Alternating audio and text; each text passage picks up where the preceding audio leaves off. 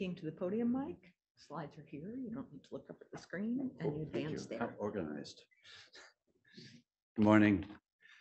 So as Russ Copcroft said, he came back from the field, and we just came back from the field as well. From a week ago, I was drilling through 2 meters of ice with a team of grad students and other faculty, and temperatures of -30.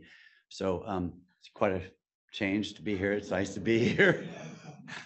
We only had 3 cases of frostbite this time, actually up 3 from the last time. So it was a very, very cold spring in the Arctic.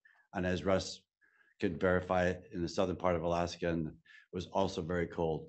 In fact, the Inupiats on the Arctic coast told me this is one of the coldest springs they've ever seen. So the ice was thick, it was hard, and the air temperatures, like I said, were down to -30, including wind chill. So some of our site news, we just, as Russ mentioned, a couple other sites just completed their renewals on 2 March.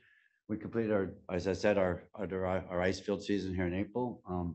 We added 2 new PIs, Vanessa Von Biela from the United States Geological Survey and Emily Adam at Oregon State. We hosted, while we were up north this period, we hosted 2 outreach events, big outreach events with Inupiat natives, our indigenous people up at Kellogg at Point Barrow, and also at Barter Island, a small community on the eastern Beaufort Sea coast of Canada. We called one of them Pizza Pictures and Posters. That got people there. And 30 pizzas, $800. And a Kellogg Soup and Science run by the UIC Corporation there at Barrow. Our grad students are doing very well. We've won 2 North Pacific Research Board grants, over $50,000 recently. And shout out to KBS since I'm here. Our first RE teacher was so excited. I can tell you that her Arctic Nugget, her data nugget was accepted and published. So that was a really big, and that was done with our colleagues up at Kaktovik on Barter Island. So it's been a really fun go.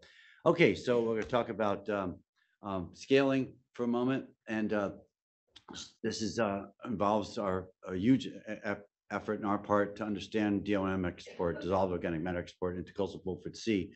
And the reason why this is important is that I'm not sure how you look at DOM, but in our case, we've got organisms in the sediments in the water column that radiocarbon dating 3,000 years old, and that's because of terrestrial of what my advisor used to refer to as the carbon fossil fuel subsidy.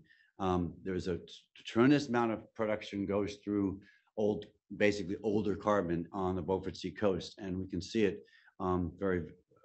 it's documented very well in our measurements.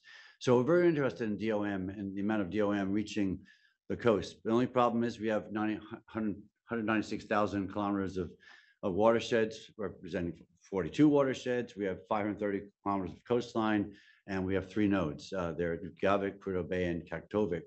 So a lot of modeling and measurements in rivers that we know a lot about. I'll mention those rivers in a second, but Mike Rollins produced a permafrost water balance model to estimate discharge and dissolved organic matter.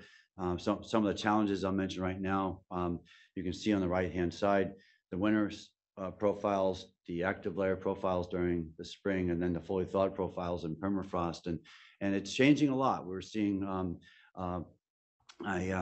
increased cold period discharge because of thawing permafrost. The active layer is increasing in its extent, and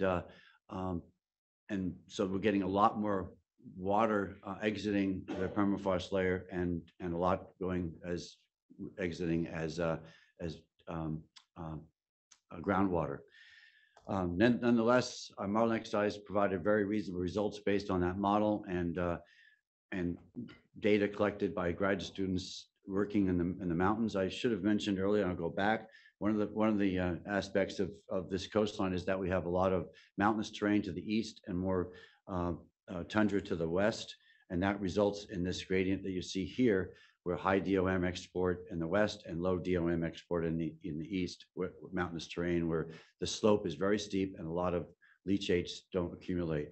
So Some of the challenges already mentioned, but one of the other big challenges is peak discharge is changing. It's 4.5 days earlier now than it has been across 42 rivers, and we have to incorporate that into the model. So, and in terms of our success story, we see a nice gradient, riverine dissolved ionic carbon across the North Slope. Now we're asking the questions how those changes in DOC concentrations are impacting biological production, since we know DOC levels they're very, very high, and because of the leachate from the tundra soils across this landscape. So that's leading us into some of our next questions and research on cycle 2 of the VLE LTER. Thank you very much.